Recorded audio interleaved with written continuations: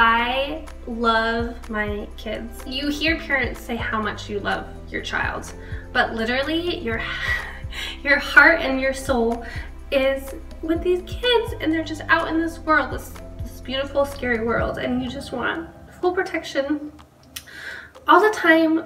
And I just love them so much. It's been the realization that I have little to no control over the outcome of my child. I can't fully protect him from the world, and that's definitely been a battle for me, but also knowing that there's freedom, trusting the Lord. The unexplainable joy and love that I get from being a mom. It's also surprising how much work it really is, and you don't know until you're there and doing it. Also the greatest reward too. It's so rewarding. How much I actually enjoy it. I never really babysat growing up. I don't particularly love babies. I love my babies, but I have been really loving motherhood and being a mom, and I just find it very fulfilling.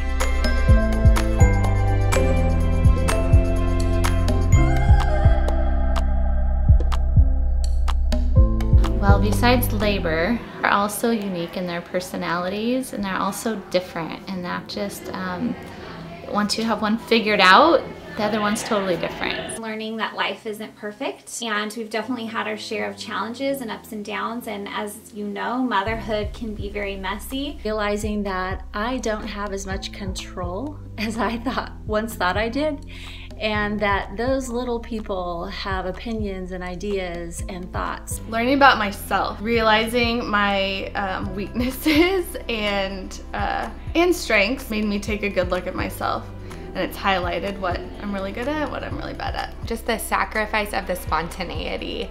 I'm someone who loves to just pick up and go, and I think that kids with their schedules and their needs has been something that I've really had to learn to adapt and to put in a place of high priority. Sacrifice a little bit of my identity in the beginning. It has been really hard and humbling to be a mom and to raise these little kids who are a mirrored reflection of all of such great parts of me, but also all the failed, the struggling, the just sinful parts. To learn how to balance all of the different personalities. Being consistent and in discipline, I feel like that's a really hard part for me.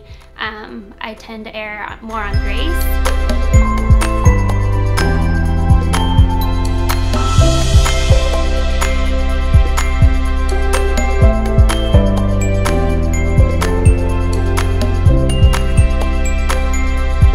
Home in my own skin. I have found rest in my soul. Just watching my kids grow, falling to walking, and now with Weston, overcoming fears, seeing him learn and being a part of that has been just one of the greatest joys in motherhood for me. Teaching and fostering the love of Jesus. Celebrating them. I just love making their birthdays really special, making holidays really special. To experience this new love, this love that I have for Paul, and see his confidence grow. That's been one of my favorite things so far. The love that I feel like that God has for us, I get to see it in just the love that I have for my children, and just their childlike faith in everything is just constantly teaches me to trust God with every little thing. Thing is just being able to teach them how to be a woman, and not just a woman, but a strong and courageous woman that loves Jesus. The unconditional love between me and my kids makes me emotional, but it's just, it's a really good picture of what our Heavenly Father, how He looks at us. I just feel so much love and passion for my kids, and I get it right back from them.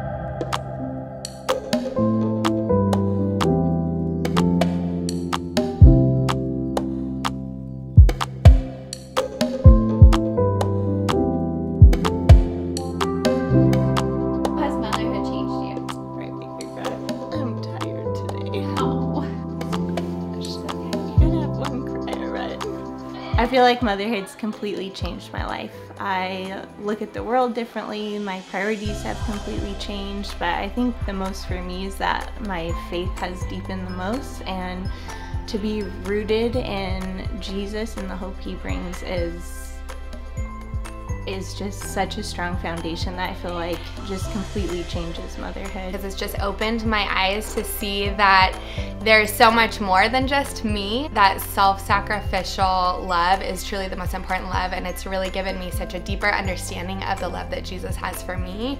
Because when I look at my kids, even when I don't like them, I truly love them. Aside from my outside appearance, my body and my skin, the inside, what's changed the most is I've really been set free from fear.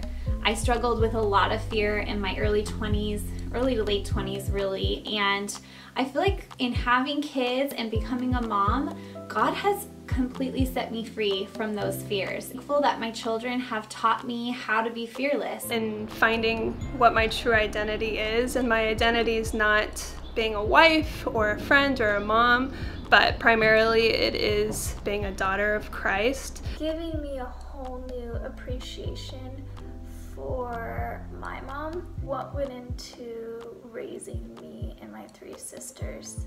My ultimate need to trust in God and believe that he's got my kids in spite of me. And being a mom has just been through a lot of kind of self-reflection, and through that I've just found that for me, giving a lot of grace to everybody, myself, my kids, random other people, just has made my life so much easier. I just kind of go by the theory that everyone's trying their best. I am just forever changed by being a mom. It has just wrecked my heart in a million pieces, and it also has just built me to become just strong. Like, being a mom is also being aware. I will do anything for my kids. Like, I love my kids with this fierce, most passionate love. I feel like I've learned a lot of humility through learning of my failures, giving me a lot of compassion, not only for my kids, but just for humans in general. Like, passing a homeless person on the corner, like, he's somebody's baby, you know? And so I just look at the world a little differently.